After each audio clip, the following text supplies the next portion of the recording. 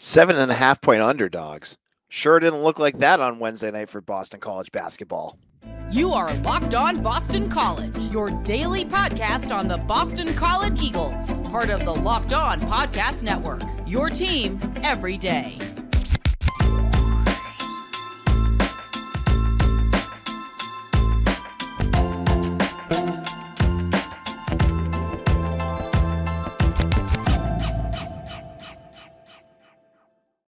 Hello and welcome, everyone. This is Locked On Boston College. I am your host, AJ Black. I'm the editor and publisher of Eagle Insider, part of the 247 Network. Good morning. Today's episode is brought to you by Nissan. Are you the kind of driver that likes to push things a little further? Ever wonder what adventure could be around the next corner? Take the Nissan Rogue, Pathfinder, or Armada and go to on your next big adventure. Check them out all today at nissanusa.com.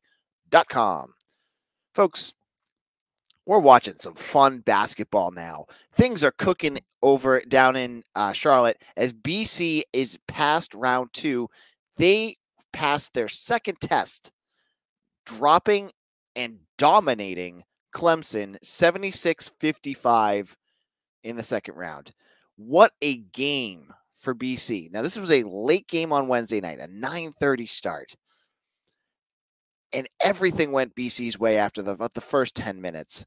And what this game showcased, what we saw in this win, was a total team win. And it was different than the first win that you had against Miami in the first round. Because in this game, it wasn't the Quinton Post show. Now, against Miami, it was Quinton Post looked like he was a man on fire. Like he was just playing his butt off against the Hurricanes.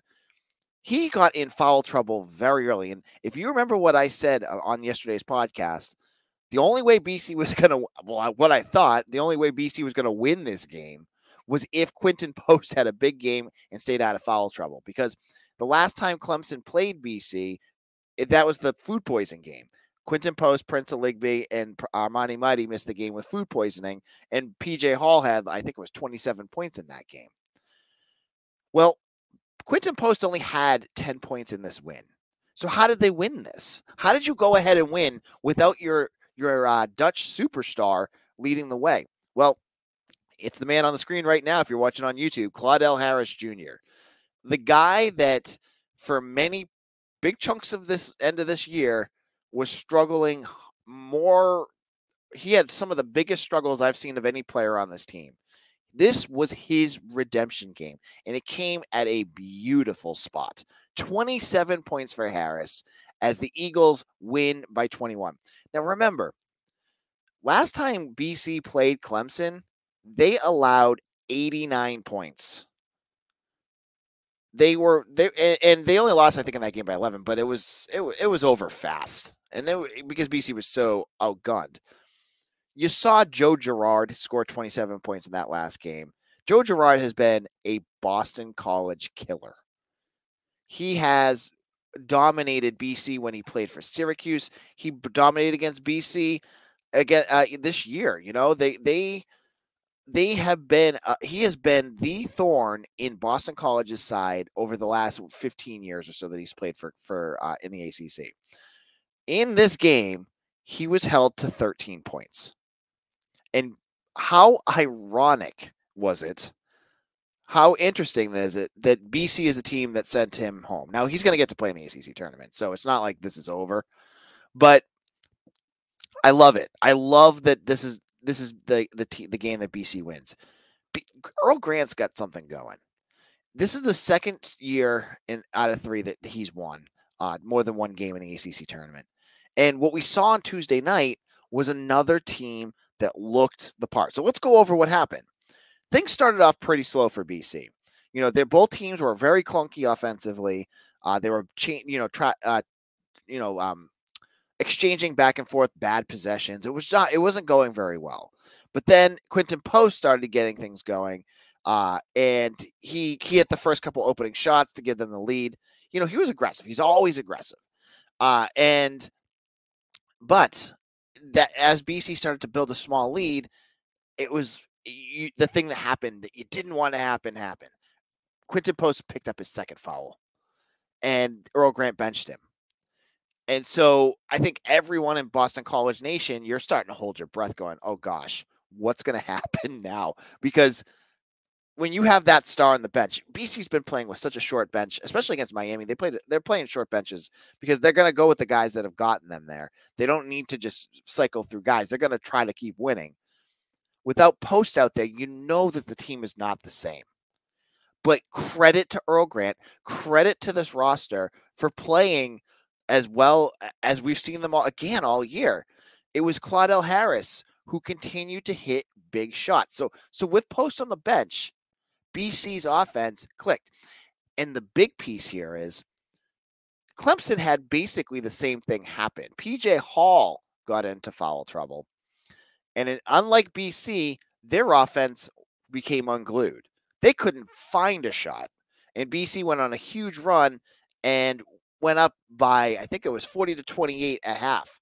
They were up by 15 until Joe Girard, who hits a corner three, and you're all going, oh God, is he going to do it again? Is he going to start willing their way back into this game? But that's not what happened. That's the second half starts. Quinton Post is put back out there. And I don't want to poo-poo what Post did because he only got 10 points, but he almost had a triple-double with just 11 points. He had eight rebounds and 7 assists. Again, a quieter game offensively, but he did a ton on the floor, and you could feel his presence in that second half. In the second half, it was a little bit of back and forth, but then Hall gets his third foul for Clemson, and he is put on the bench. Then BC just basically owns the glass, and they put the game away. Clemson never got back in this game. They never got the game back in within single digits, and BC just ran away with it in the second half. What a win. What a win by this program. A team that just a month ago was left for dead comes out here against a Clemson team that kicked their butts and returned the favor.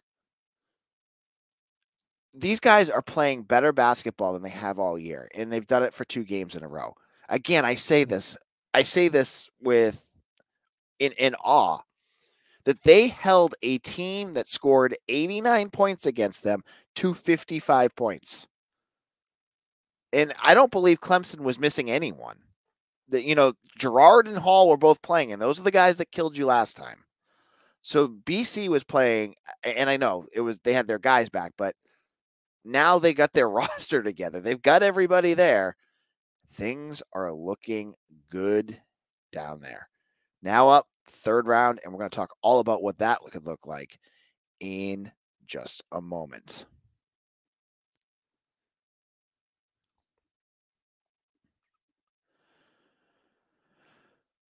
This week's March Madness Bracket highlight is brought to you by our friends at Nissan. Each week, we're picking one team that stands out, a team that pushed it further than the rest. Like any and all of the 2024 Nissan SUVs, these guys were able to take it to the next level. Today's episode is about the Tennessee Vols, who can only be described as the Pathfinders. They've been thrilling to watch and have really created a lane for themselves after claiming the top spot in the SEC. Player of the Year candidate Dalton Knock has carried the Vols all season and made them a team to watch in March. So I want you to take the Nissan Rogue, the Nissan Pathfinder, or Nissan Armada and go find your next big adventure. Make sure you shop Nissan today.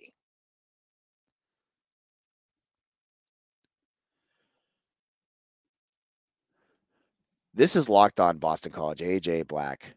Isn't it great to be excited about BC basketball again? They're now, I believe, sitting at 19-14, and they are 1 win away from 20 wins. And isn't that the goal that we've had all year? I know it's coming in a little bit later. You were hoping to have 20 wins going into the ACC tournament, but now sits in front of you the Cleveland Cavaliers, the UVA Cavs. BC gets them after losing to the Cavs just a couple weeks ago. They lost to them 72-68. So they've been able to hold their own against this team. UVA also, you could also look at it 2 ways, right? They are rested. They haven't played yet. That's good for them. But on the other hand, maybe they're going to have a little bit of rust. BC is playing the best basketball that they've played all year. I know it's the third game in 3 days for them, but there's something to also be said that this team is playing with a lot of momentum now, that they're playing with a lot of heart. And so, I'm sure that I think the last time they played, BC was actually the favorite in that game, but I don't know. I'm feeling this, folks. I'm feeling there's a good chance BC could go out there and beat UVA. UVA going into this tournament, they're 22-9, excuse me, and they've won 2 out of their last 3, but they lost quite a few before that. They lost 3 out of their last 4. So, their only wins coming against Georgia Tech and BC. This is a team that could be picked off. They're not an offensive team. They haven't been. BC just needs to shut down Reese Beekman, who I think killed them last time. They've got to play their best basketball, but I think they can do it. The way that Quentin Post and Jaden Zachary are playing, you're not going to lose many games. This is a team that looks like they're ready for the NIT. And this is what I'm talking about now. I saw someone ask, I think it was Brett Ryder of Eagles Daily, ask, if this team wins all but the only way is this team going to make the tournament winning the ACC tournament? And the answer is yes. They're not. BC's not going to make the NCAA tournament unless they win out. However, I think if they win today's game, if you're listening on Thursday against Virginia, another 9:30 start. We sleep in May, as John Rothstein of CBS says. If they can win tonight, they're going to be 20-14. Then they play Duke, who killed them. We'll just leave it at that. If they win against UVA, I think their season is not going to be over. I think they're going to get a chance to go to the NIT and continue their season. And that begs the question, right now, is this season now a success for Boston College? And with a win over Clemson, I still don't think it is. I think it's like teetering. It's like it's not a disappointment, but it's not a success yet, right? And what kills me about this season is that if BC beat Florida State on that game where they couldn't get the inbound pass in, if they beat UVA where they lost by 4 points, or they beat Loyola Chicago with that epic, meltdown at the end, if they won any of those games, we would be talking about BC potentially being a tournament team. We would be talking about this season being a huge success and doing everything that we expected them to do. That's how razor thin a college basketball season can be. And it kills me because it's just those few losses that turned everything on their head, because this team is so close to having some good momentum. Right now, I'm telling you, I saw news that there's a 2025 recruit, Josan Sanan, I'm going to totally botch his name up, from Vermont Academy. This is the number 11 recruit in the entire country. Number 11, according to 247 Sports. He is down to 6 schools. Kansas, Boston College, the Gatorade League, or the G League, UConn, and Kentucky. And I think there's one more I'm totally blanking on right now. How big would this be? If BC could beat UVA, they're going to get some momentum going. This kid just eliminated from his choices Louisville, Providence, a team that's kicked your butt on the recruiting trail for years. This win, if BC can beat UVA, who knows what could happen? I mean, my gut tells me there's no chance BC could get this kid. I don't think BC's ever got a basketball recruit of this caliber. Like, he is a 5-star recruit. But the way that they're playing and the momentum that they're getting themselves to that spot. They're getting themselves into that conversation where you're going, hey, why not BC? Why not? Why couldn't BC, figure out a way to get this kid on campus? So there's that piece too. I think the NIT is locked up with a win against UVA. And I said earlier in this episode, I think BC can beat UVA. I do. I think this team is playing better than any team right now that's not UNC or Duke in the ACC. Duke and UNC are a totally different animal, and if BC beats UVA, I believe they get Duke or Duke and whoever. I think they play NC State. They're going to play Duke. I don't know. I don't know if BC has the guns to do that, but it's been exciting. And this feels again like the 2022 postseason run where they beat Wake and they were right at the edge against Miami. A win against UVA would make this run even better than that run, because remember that Miami game, they were like teetering right on the edge, and then they lost in overtime on I think it was a terrible play. I forget exactly what happened, but this is a chance now for them to take that next step. You're playing a ranked team. This could get you another big ranked win. You haven't had that this year. You beat Clemson, who's they're going to be a tournament team, but now you have a chance to beat a ranked team. I think they can do it. What do you think, folks? We'll talk all about that on tomorrow's show. Now, we're going to step away from basketball now for a moment, because I want to talk about a question that was asked for Bill O'Brien at Monday's press conference. And I want to get my thoughts out there about Thomas Castellanos and how he could fit in Bill O'Brien's system. And is it something to be worried about? We'll get into all of that in just a moment.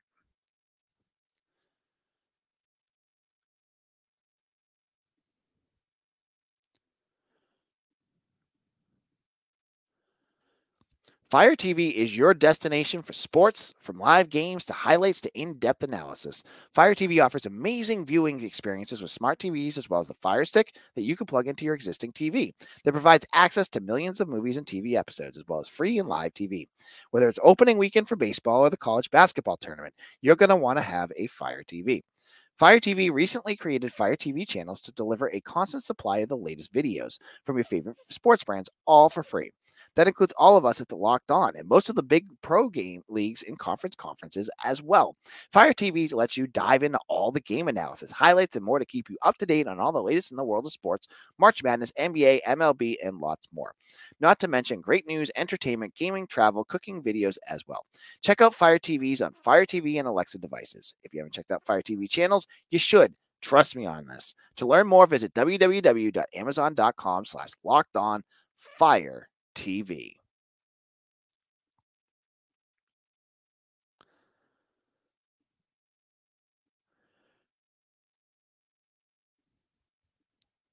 Passion, drive, and patience. What brings home the winning trophy is also what keeps your ride or die alive. eBay Motors has everything you need to maintain your vehicle and level it up to peak performance, from superchargers to roof racks, exhaust kits, LED headlights, and more. Whether you're into speed, power, style, eBay Motors has got you covered. With over 122 million parts for your number one ride or die, you'll always find exactly what you're looking for. And with eBay Guaranteed Fit, your part is guaranteed to fit your ride every time or your money back. Because with eBay Motors, you're burning rubber, not cash. With all the parts you need at the prices you want, it's easy to turn your car into the MVP and bring home that win. Keep your ride or die alive at ebaymotors.com. Eligible items only. Exclusions apply. eBay Motors Guaranteed Fit, only available to U.S. customers.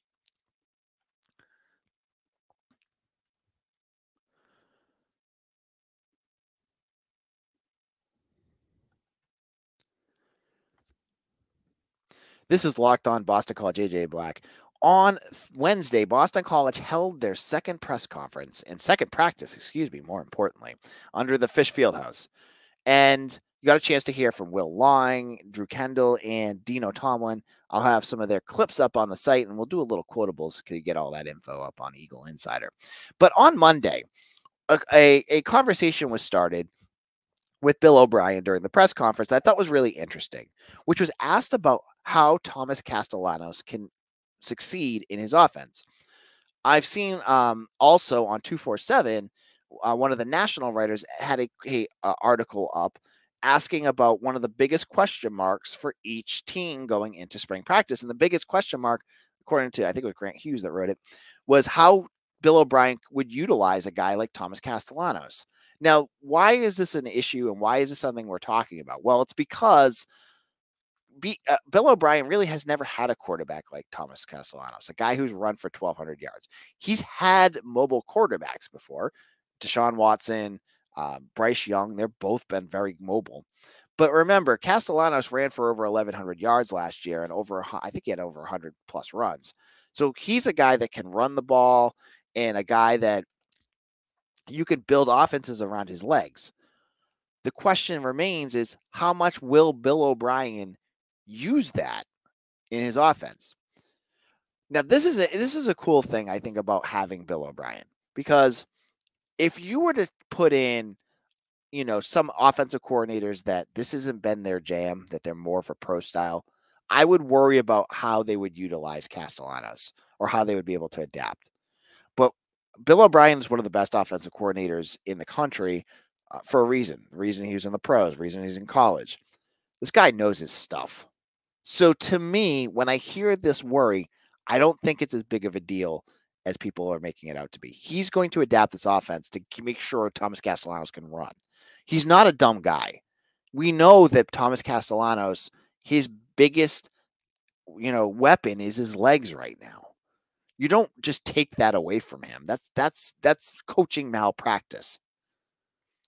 But you can also adapt some of the things that Castellanos does so that he's not running all the time. Because as much as we all loved watching him run for 1,100 yards, there were games where that was literally all they had for offense. It was him running because he couldn't throw the ball. It looked dinged up. So his throwing wasn't great. And at times you didn't have Kai Robichaux, so you couldn't really run the ball with someone else either. Now they have the depth at running back, so that should be covered. As I don't know if I said it on an earlier episode. They've got a couple new running backs. Trayshawn Ward looks great. Jordan McDonald, this kid from UCF, is built like a moose. He's bigger than Robichaux. He is huge. So they've got a couple big running backs to keep their power running going. But I think there's the piece that I think you're going to see more of is you're going to see Bill O'Brien adapting some of the bad habits that Castellanos has and teaching him some of the ways to be a good quarterback. Now, O'Brien said at his press conference, helping Castellanos be quicker with getting rid of the ball is going to be crucial. I don't expect him to be a quarterback that's going to be like Tom Brady, where he's just going to flick the ball out, you always have like Tony Romo with that clock on. Look, he gets the ball out in 2 seconds or whatever it was. No, I don't think that's going to happen. But I think what O'Brien would like to see is less of, him running around circles for, extending the plays for 20 seconds with his legs if he doesn't have to. So adding that into his repertoire would be great because you're going to have plays that are going to have Castellanos break down that Castellanos is going to do that. You need to. That's not a bad thing to have, but you also want to have plays where he can quickly and effectively get rid of the ball and not risk it getting intercepted like it did many times last year. So I think that is more what's going on here. I think Thomas Castellanos is going to be a big. He's going to be good in this system. I was talking to somebody in the media who was saying they were wondering if Bill O'Brien might go in a different direction at some point. He was just curious. I don't think so. Thomas Castellanos, if you were to, there's no one else on this roster that can do what he can do. Jacoby Robinson is nice, but he needs another year. Grayson James, I guess, but is he? You would be taking a noticeable step down from what Castellanos can do. No offense to Grayson James, I'm sure he's fine. You have your quarterback right here, and you have to play with him. You need to figure it out. And I think there's two things that will happen, as I just said. You're going to fix a little bit with Castellanos, and you'll adjust your offensive scheme. If you go on to Twitter and you look up Boston College, I think it was yesterday. If you just look up the search term Boston College and go past all the Clemson, BC basketball stuff, there was someone yesterday putting up clips of Bill O'Brien's offensive schemes. They can be very complex, but he knows his stuff. This is a guy that teaches coaches clinics. He is very, very well respected in what he can do for an offense. So I don't have any doubt he's going to figure out how to use Thomas Castellanos well. And I have no doubt that he's going to make Thomas Castellanos a better quarterback too. On tomorrow's show, we'll get into UVA again. We're going to talk about this game, what happens it's a 9:30 start. Folks, we're going to sleep in May. John Rothstein says it. I agree with him. I'm recording this very early in the morning, and we are not live. I got up early to get this going because I didn't want to stay up super, super late last night. But, man, BC basketball, let's do it.